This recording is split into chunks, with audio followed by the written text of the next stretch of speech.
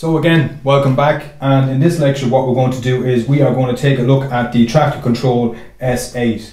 The S8 is the flagship controller of the Native Instruments range. It is designed specifically for Traktor Pro, which we've gone through in an earlier lecture and you've got on your screen in front of you.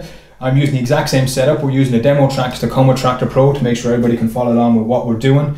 And the idea behind the S8 is that we no longer actually need to be stuck behind the laptop. We can play the controller and our sound files from here, giving us greater interaction with the audience. That's greatly facilitated by the fact that we've got two LCDs here, and in these LCDs we can go in, we can browse our track collection, pick our tracks, pick remix sets, whatever the case may be, and we can quickly get back to our waveform, so we don't need to be looking at messing around with a mouse and so on and so forth on a laptop.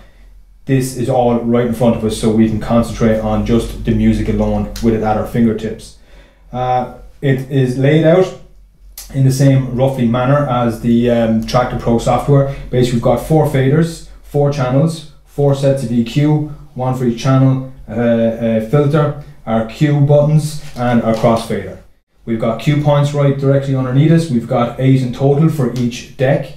We can swap decks by pressing the deck button, and then you'll see the colors change, you see the screen change, because these 2 decks, as I said already, we've already used them as remix decks. We can press play, we can turn up the volume on that single one, we can turn up the channel, and we'll be getting through the audio of our 909 kick. We can add in the bass, we can turn that up, we can add in our synths, we can add in our piano, we can turn on and off the sync to make sure everything works in order.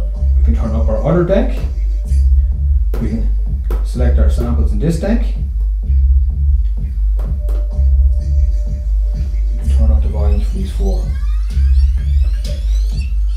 We've got our other 2 main decks, which we, if you remember, we have them operating as normal decks. We can press our deck button, go back to our deck again, press play. Do the same here. And we've got our sync buttons to make sure everything runs in sync. Filters.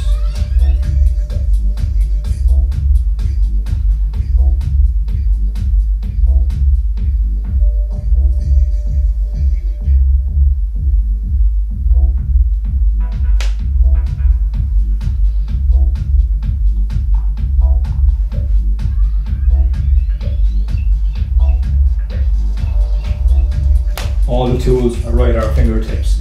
We can select our FX bank, we can get into our FX select which effect we would like, load it up, our reverb, turn it on.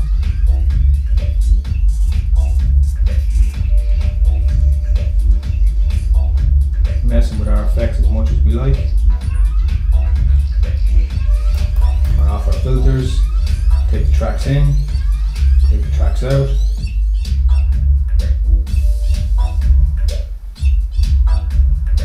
Using our crossfader.